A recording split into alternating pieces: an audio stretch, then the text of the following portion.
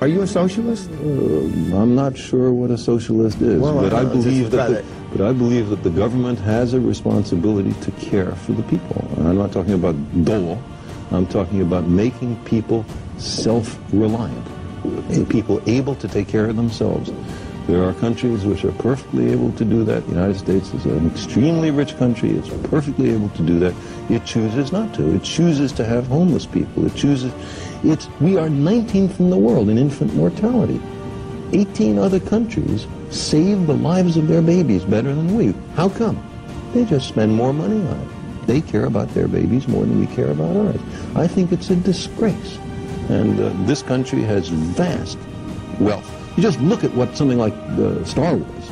The money spent on Star Wars, already spent $20 billion on it. If these guys are permitted to go ahead, they will spend $1 trillion on Star Wars. Think of what that money could be used for to educate, to help, to bring people up to a sense of self-confidence, to improve not just the happiness of people in America, but their economic standing, to improve the competitiveness of the United States compared to other countries. We are using money for the wrong stuff.